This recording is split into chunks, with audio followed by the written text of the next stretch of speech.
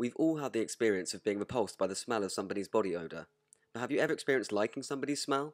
Particularly somebody that you're sexually attracted to. And I'm not talking about liking their perfume or their aftershave. I mean really liking and being attracted to the smell of them, the smell of their body odour. I certainly have had this experience, and I imagine that a lot of you have as well. But why is this? Why are we repulsed by the smell of some people, but we're attracted to the smell of others? Well, as with all questions about biology and behaviour, the answers are found through the evolutionary view.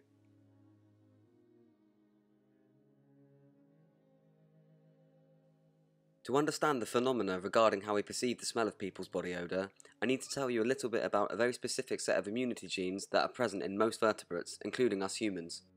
This set of genes is known as the Major Histocompatibility Complex, or MHC for short. Within each person, the MHC is a completely unique set of genes that play a large role in our immune systems. The genes of the MHC produce amino acids that affect our body odour, and the MHC also determines which species of bacteria are able to survive on our skin and in our sweat.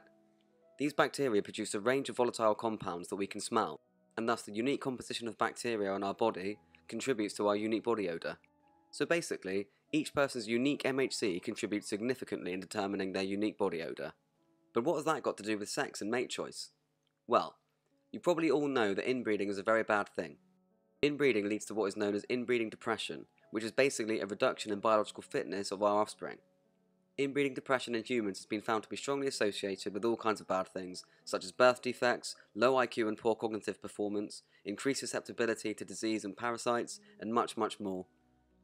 Therefore, as a general rule of thumb, it's beneficial for you to have offspring with somebody that is genetically different from you. And picking mates that are genetically different from you is something that biologists call dissociative mating. Another example of how dissociative mating can be beneficial can be seen in our ongoing evolutionary battles with parasites, a problem that all animals and plants face continuously. In brief, over many generations, parasites will evolve adaptations to infect people with the most common genes present within a given population, because common genes are what the parasites come into contact with the most. This means that having a rare set of genes could be advantageous, because the local parasites will not have evolved adaptations to infect people with these rare genes. This may be particularly important specifically when it comes to the genes of the MHC, because they play such a significant role in immunity and defense against parasites. So, dissociative mating is one way of ensuring your offspring will inherit new genes that may in turn provide them with an evolutionary advantage, like defense against local parasites. Because of the advantages of dissociative mating, over many thousands of years, natural selection will have favoured the evolution of mechanisms within us that help us to select optimal mates and minimise inbreeding. So regarding the MHC, remember I told you that everybody's MHC is unique, and remember that your MHC determines what your body odour smells like. Well, the result of this is that your body odour is basically a unique form of identification, almost like an ID card for you and for you alone. Now combine this with the fact that diversifying sets of genes in your offspring has many advantages. It then follows that, over evolutionary time, people that perceive the body odour of MHC dissimilar people as attractive would have been favoured by evolution, because these people would have chosen MHC dissimilar people as their mates. In turn, this would have provided the advantages of new MHC genes to their offspring. On the other hand, those that were attracted to the smell of people with similar MHCs to themselves would have produced weaker offspring and would have thus lost in the evolutionary battle of reproductive competition. Seeing as we exist today, we must descend from many ancestors that made evolutionarily wise decisions regarding mate choice. So what if I told you that we may actually use the smell of people's body odour to make the optimal decision when picking a mate? Well, that is what I'm telling you. So let's begin the fun part of looking at some of the evidence to support this claim. The first experiment on MHC-based mate preferences in humans was conducted in 1995 by a group of scientists led by Klaus Wiedekind. In this study, 49 women and 44 men, all averaging around 25 years of age, had their MHCs genetically screened for comparisons. Each man was given one t-shirt and was instructed to wear it when sleeping for 2 nights in a row. After this, each of the women were presented with 6 of these t-shirts, 3 from men with dissimilar MHCs to them, and 3 from men with more similar MHCs to them. The women were then asked to smell the 6 t-shirts they were given and rate the intensity of the odour and the pleasantness and sexiness of the smell. The results were pretty amazing. The women were more attracted to the body odour of the men that had MHCs that were genetically different to them, and they perceived the odour of these men as being more pleasant and sexy. But the opposite pattern was found when the women rated the odour of men that had MHCs that were more similar to them. Additionally, When the women were rating the odour of MHC dissimilar men, the smell reminded them of their current or ex-mates twice as often as when they were rating the odour of MHC similar men. This experiment became known as the sweaty t-shirt study, and its results inspired a lot of further research into the MHC and mate choice in humans. For example, in 1997, Carol Ober and colleagues studied mate choice in a communal ethno-religious group that settled in South Dakota in the 1800s. This group, known as the Hutterites, descend from only 400 founding members. They have quite strict religious and cultural customs, and they rarely marry people that aren't Hutterites themselves. As a result of this, and the fact that they all descend from a fairly small founding group, they are quite an inbred population relative to others. Maximising genetic differences between mates may thus be especially important in such populations. In Ober's study, the researchers took 411 Hutterite couples and looked at how MHC dissimilar wives were to their husbands.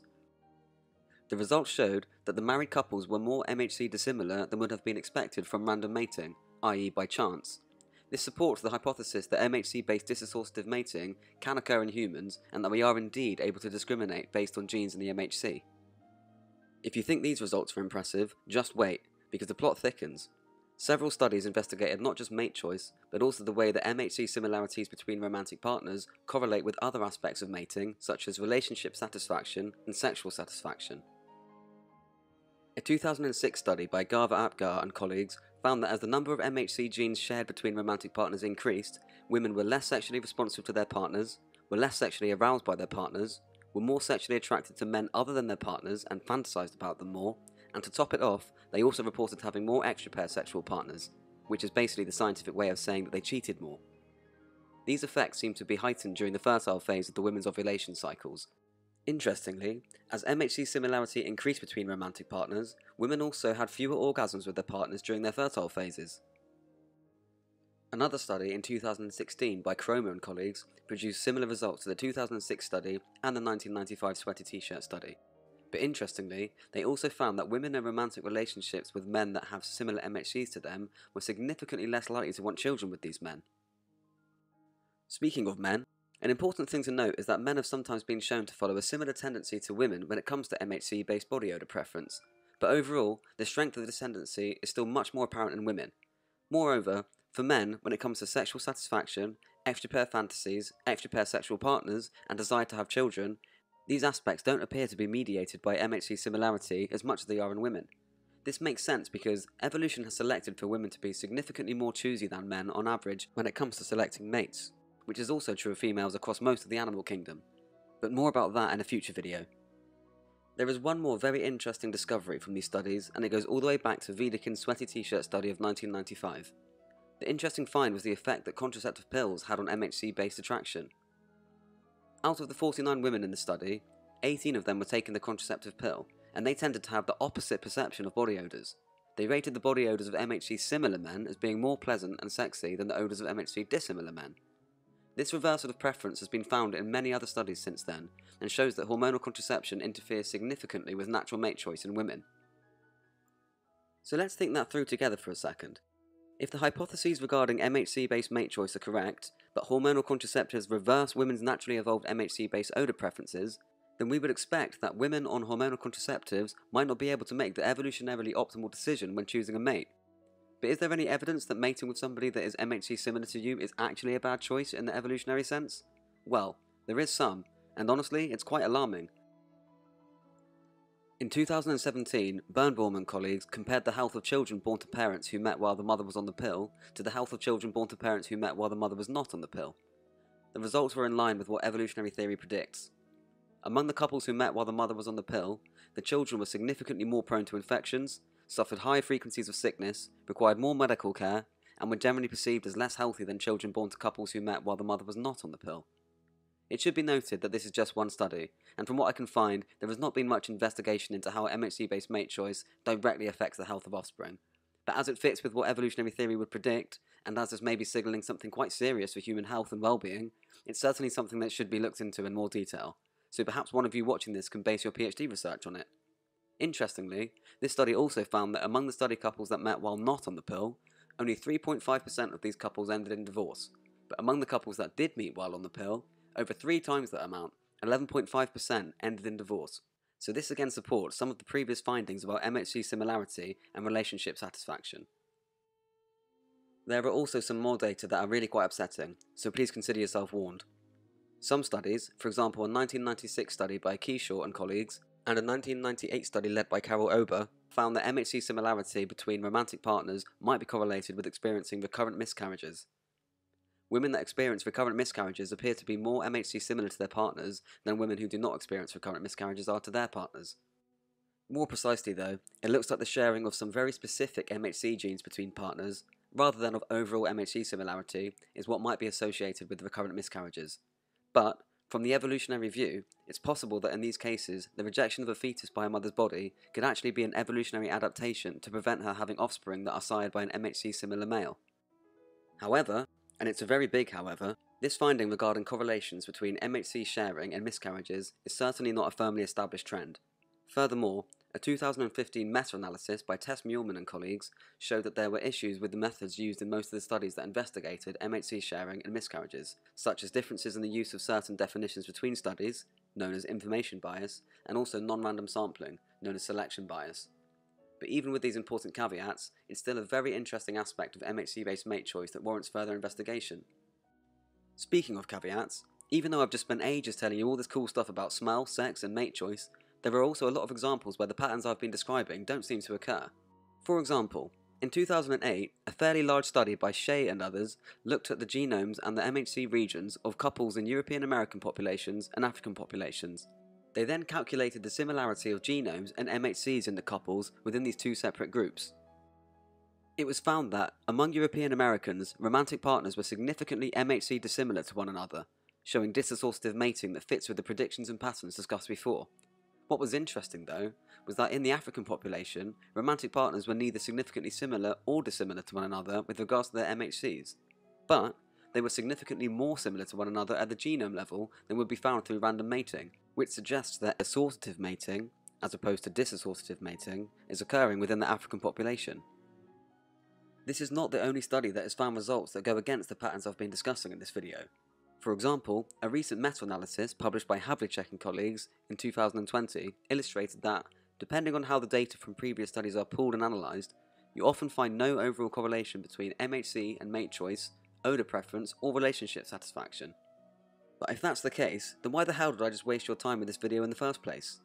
Well, the reason is, despite the findings of Havlicek's 2020 meta-analysis, the authors didn't argue that human MHC-based mate choice isn't occurring. Rather, they highlighted the problems with the previous research and then detailed directions for future research that would help resolve these problems and answer some of the unknowns within this field. A nice illustration of the scientific community staying on its toes and remaining self-critical in its quest for truth. Many other biologists think that despite the issues with some of the past research in this area, there is certainly enough data and evidence to signal that there is something going on when it comes to MHC-based mate choice in humans, and there are many reasons in line with evolutionary theory that might explain why the general pattern of MHC-based mate choice doesn't seem to appear in certain populations. Take the findings that show that some African populations don't appear to select mates based on MHC difference. It may be that socio-economic factors play a big part in such patterns.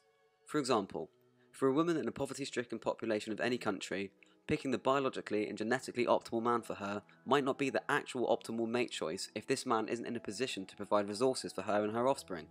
In such circumstances, choosing a man that has high economic, educational and social status may have benefits that far outweigh the costs of this male not being the biologically optimal mate. And we know from many other studies within evolutionary psychology that when it comes to picking a long-term mate, women across all cultures place a higher premium on cues of resource acquisition than they do physical looks in men. So it's important to remember that mate choice is context dependent.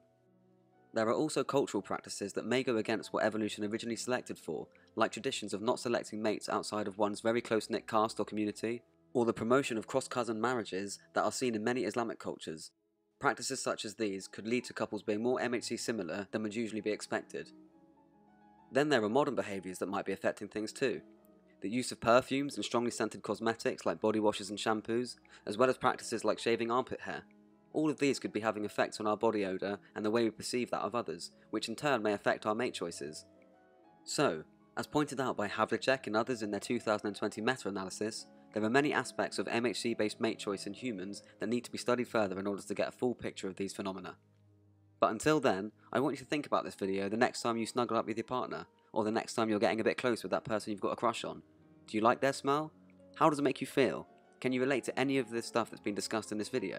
Please leave a comment below and tell us all about it, because I'd love to hear from you people about this. Until next time, stay safe and stay curious. Oh, and of course, hit the like button, subscribe, and tell your friends about this video.